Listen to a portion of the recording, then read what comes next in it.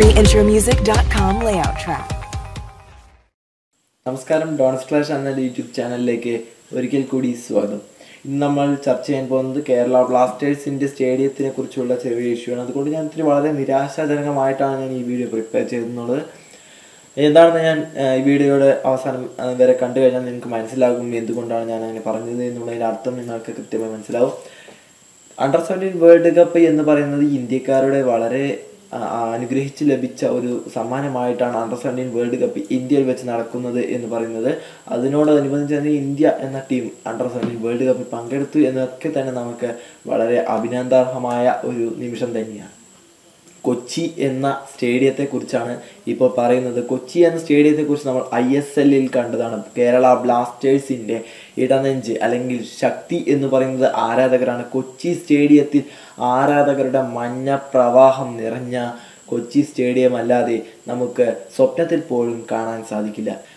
എന്നാൽ കഴിഞ്ഞ ദിവസം അണ്ടർ-17 വേൾഡ് കപ്പ് നടന്നപ്പോൾ നമ്മൾ കണ്ടതാണ് ആരാധകരുടെ ഒരു മയം നമുക്കവിടെ കാണാൻ സാധിച്ചില്ല.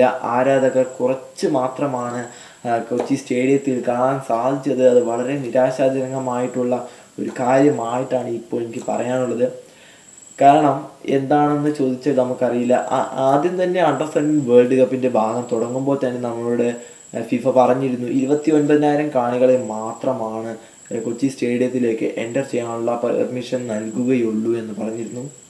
എന്നാൽ അത്ര പോലും കാണികളെ നമുക്ക് ഇവിടെ ഒബ്റ്റെയിൻ ചെയ്യാൻ സാധിച്ചില്ല. എന്നാൽ ആദ്യ മത്സരത്തിൽ ബ്രസീലിൻ്റെ മത്സരത്തിൽ 29,000 കാണികളിൽ ഏകദേശം എത്താൻ സാധിച്ചത് കൊണ്ട് തന്നെ നമുക്ക് അത്രയും സപ്പോർട്ട് ലഭിക്കുമെന്ന് വിശ്വസിച്ചു. എന്നാൽ പിന്നീടുള്ള മത്സരത്തിൽ അത് നമുക്ക് കാണാൻ സാധിച്ചില്ല. അത് വളരെ നിരാശാജനകമായിട്ടുള്ള ഒരു കാര്യമാണ്. എന്നാൽ ഇത് ഏറ്റെടുത്തിരിക്കുന്നത് ഇതൊന്നും നമുക്കൊരു വലിയ വിഷയമല്ല, നമുക്ക് ISL ആണ് ഏറ്റവും മികച്ചത് എന്നൊക്കെ പറയുന്ന ആരാധകർ ഉണ്ടാകും.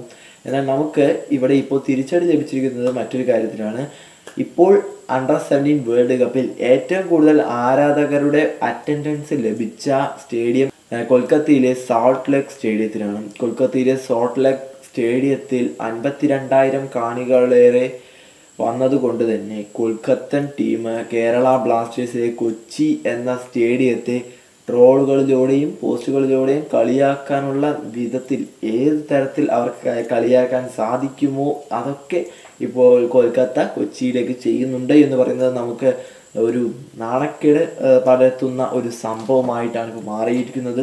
അപ്പോൾ കൊച്ചിയിലെ ആരാധകർക്ക് ശ്രദ്ധിക്കേണ്ട ഒരു കാര്യമാണ്, ഇപ്പോൾ നമ്മൾ ISL മാത്രം നമ്മൾ കേരള ബ്ലാസ്റ്റേഴ്സ് എന്ന ടീമിനെ സപ്പോർട്ട് ചെയ്തുകൊണ്ട് നമ്മൾ ഒരു സ്റ്റേഡിയത്തിൽ നമ്മൾ ചെയ്യുന്ന ഒരു പവർ കിട്ടുന്നില്ല എന്ന് ഇപ്പോൾ നമുക്ക് മനസ്സിലായിട്ടുണ്ടാവും.